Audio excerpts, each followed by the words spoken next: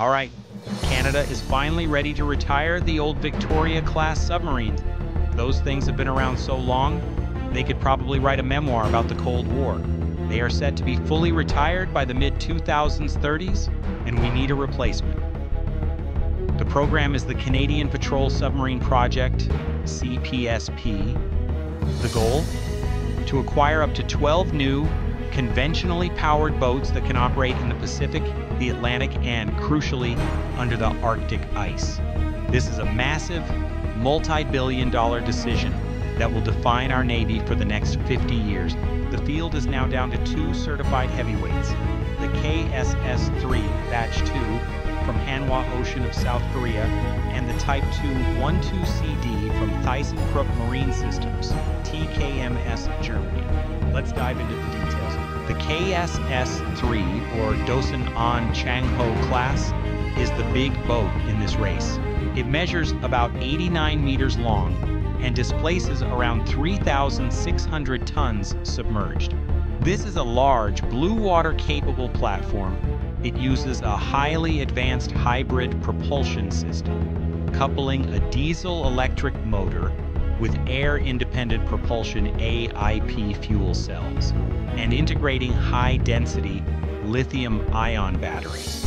This gives it a major energy boost, allowing it to sustain higher underwater speeds and stay submerged for over 3 weeks without having to surface to recharge.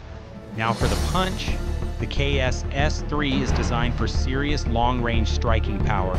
It has 6 533mm torpedo tubes for heavy torpedoes and anti-ship missiles. Crucially, the Batch 2 variant offered to Canada features up to 10 vertical launch system VLS cells. This is the game changer. These VLS cells are the key maritime component of their 3-axis retaliation strategy. They are designed to carry weapons like the Hanwha 4-4 submarine-launched ballistic missile. This is not a nuclear weapon. It's designed to carry a 1-ton conventional warhead, with a range rumored to be up to 800 kilometers. This kind of sheer explosive power is intended to be used as a ground-penetrating weapon, able to destroy deep, hardened underground facilities, an absolute monster of a capability. Alternatively, this VLS capacity could be used to launch an entire salvo of supersonic Haesong-4 anti-ship cruise missiles, or the Hanwha 3 Cheonryong long-range cruise missile, an absolutely nasty prospect for any adversary. The flexibility of having 10 dedicated VLS cells means the KSS-III can be adapted for strategic land attack, maximum anti-ship saturation, or future weapon systems. Next up is the German-Norwegian Type 2 12CD common design. This is the stealth fighter of the sea. It's smaller, about 73 meters long, and around 2,800 tons submerged. Its signature feature is the diamond-shaped hull. This isn't just for aesthetics, it's a revolutionary design intended to actively deflect incoming sonar pings, significantly reducing its detectability. A true underwater ninja.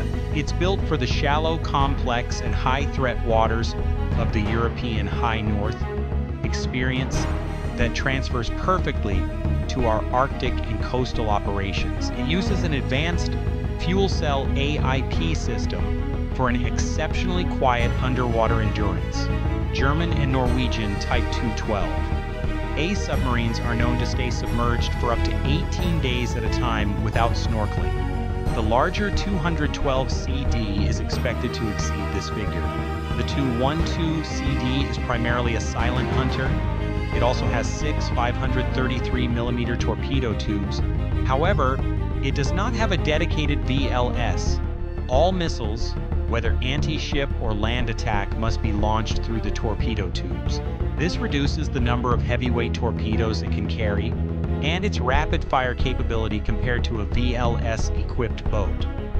For long-range strike, they are considering the Submarine-Launched Naval Strike Missile, NSMSL, a torpedo tube-launched weapon that offers high-precision anti-ship and land attack capability, aligning with NATO standards.